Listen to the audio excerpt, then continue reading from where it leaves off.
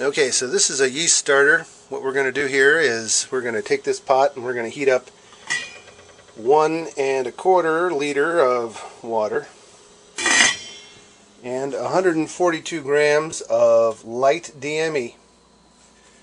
We're going to heat this water up just a little bit to the point where it gets, oh, that's good. Okay, it's warm enough to the touch. It's time to mix in the DME with a whisk. So what we're going to do with this is we are going to bring it to a boil. We're going to boil it for 10 minutes and then we're going to put it in an ice bath in the sink and bring it down to 70 degrees Fahrenheit, and we're going to put it into a bottle, and I'll show you that when we get to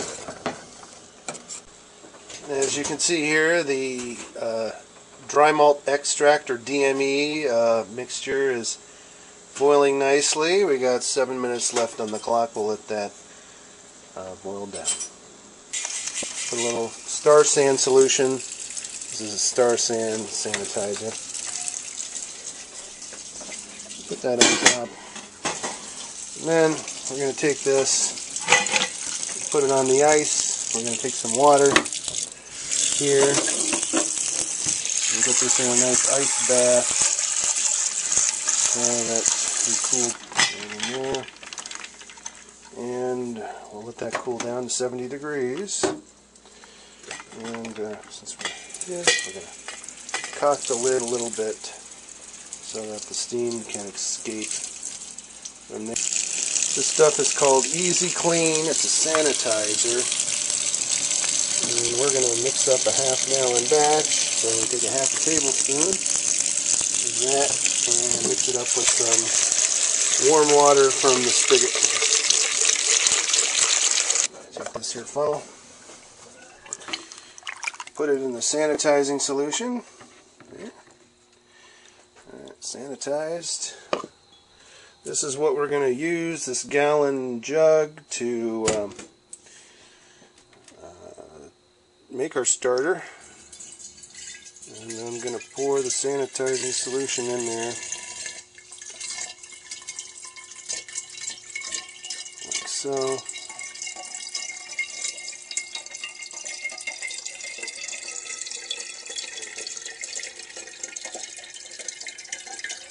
This jug has been cleaned already.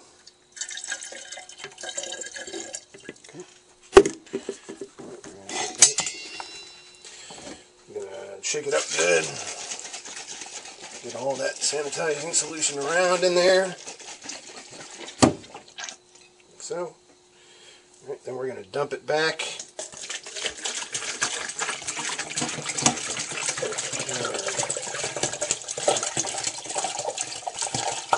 Jobby there.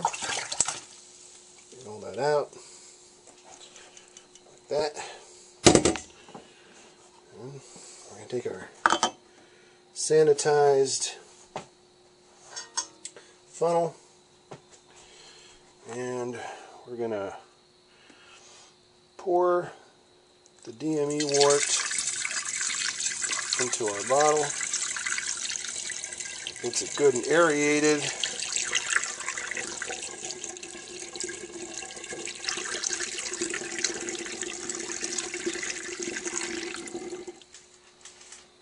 Like that. Alright, so that's about 1 1/4 liters of the dry malt extract. Now we have our yeast, the dry English ale yeasts, and whenever you use this stuff, whether you make a starter or not, you want to sanitize the outside of the container. Alright, I'm going to shake it up good. It's been sitting out since 4:30. It's almost 7:30. That's 3 hours, so that's plenty of time. Oh, yeast in there, it looks kind of lumpy compared to what I've seen before. It must be a factor of the yeast. Alright, so we're going to open that up.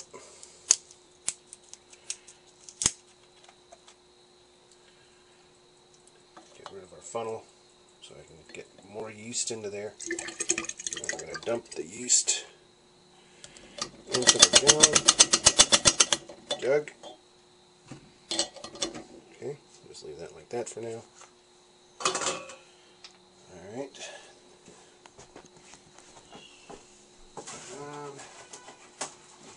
Finally, I'm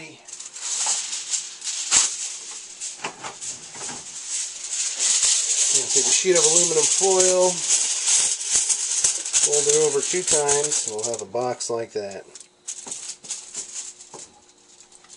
We're going to spray it down real good with Star Sand so that it's good and sanitized. Put it over the top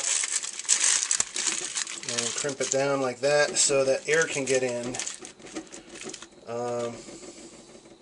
Or air can actually get out. And then I don't have a stir plate, so it's going to be shaking this stuff every time I walk past it, just like that. And I'll be ready to do the step 2 of the starter tomorrow night after that's been going for a good 18 to 24 hours. Starter 1.